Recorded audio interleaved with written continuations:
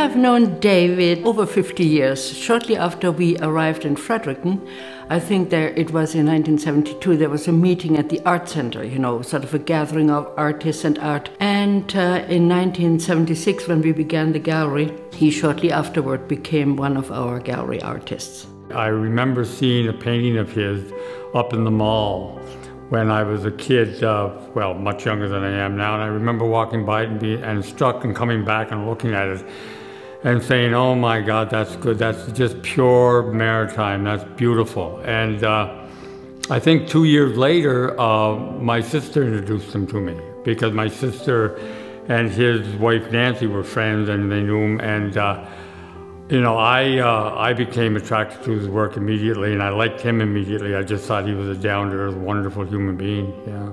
I just like David's work. It reminds me of my life here in Fredericton, in and around Fredericton. Growing up, I spent a lot of time in Majorville at my aunt's place. His paintings make me feel nostalgic for my childhood, basically. I've known David for my whole life. I've been a part of the gallery, you know, coming in as a baby and whatnot. When I was younger, I would go up to David's studio probably to kind of give my mother some peace, and often we would make things together. Like one of my favorite memories was making little parachutes and trying out different prototypes.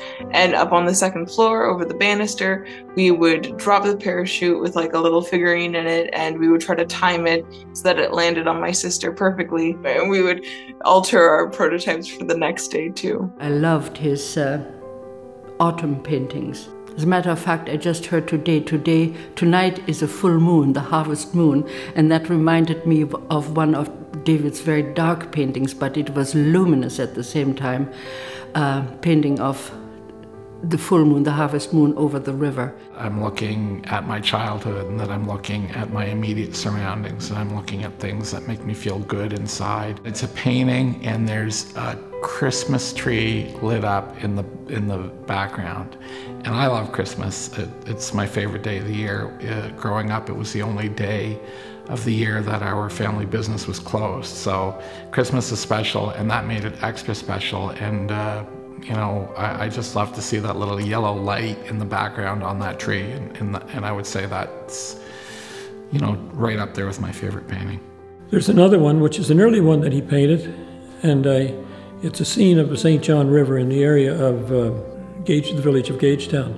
There is not one that I don't like, and I do have quite a number of them, and I like them all. His paintings are, I find, very quiet and representing places that are often overlooked, very sort of humble surroundings, but by the way he sort of puts our attention on them, he gives them agency. They really represent, I think, New Brunswick in a way that no other artist is able to do. When we first started buying David's paintings, it was that sense of home that we were drawn to, that I was drawn to for sure. The style is something now that's very comforting to me and very familiar, and I love. I love different work that he does with stones as well. Not always in his work, sometimes it's, you know, trees and whatnot, as we know, which I do also really love. But yeah, the working with stone and seeing how things might be forgotten over time. Yeah, I really do love those pieces that he does.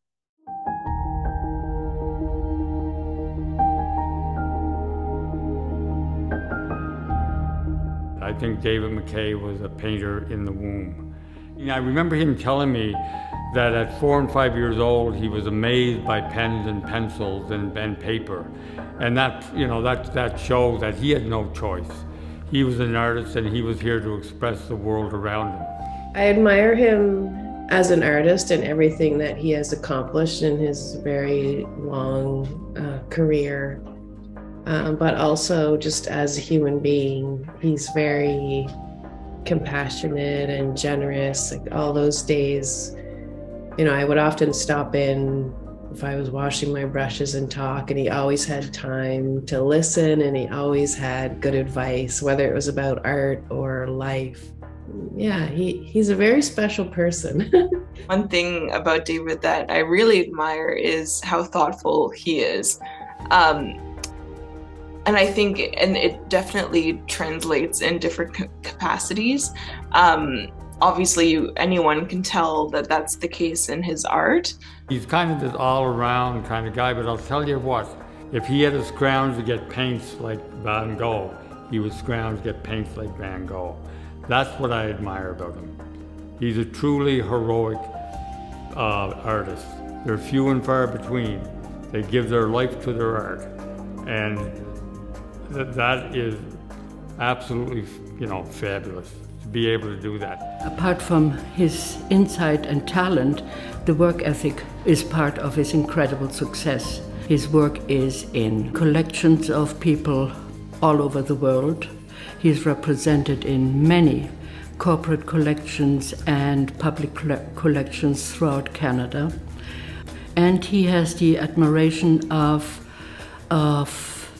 the art community here, of artists themselves who respect and realize what a wonderful, reliable member of the community, art community is. Hi David, congratulations on 50 years of painting. I can't believe anybody's been doing anything that long, especially since I was 2 years old when you started your new career.